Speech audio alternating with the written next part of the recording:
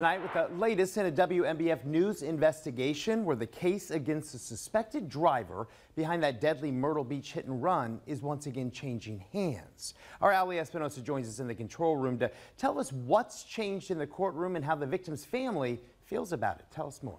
Ali? Eric, a third prosecutor has now taken over the case against 60-year-old Walter Hayes, who's accused of hitting and killing 30-year-old Nelson Green Jr. in May of 2023.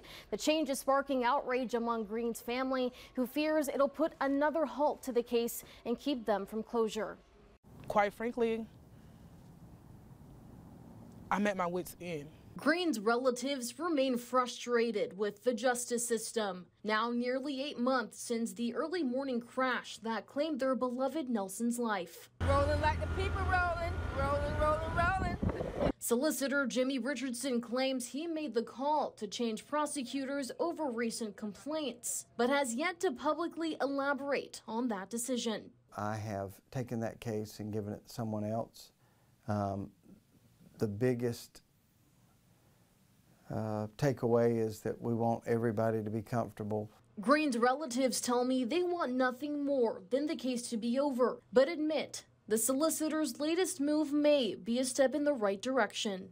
Thankfully that he saw that there was a problem in his organization, and unlike Myrtle Beach Police Department, he did not decide to sweep it under the rug. He did not decide to play hot potato. This time Jimmy put that hot potato in his hand and he took accountability, and that's what I like to see. That's what I need to see. And even while court proceedings lag behind, Green's family tells me they won't give up until their son's suspected killer heads to prison.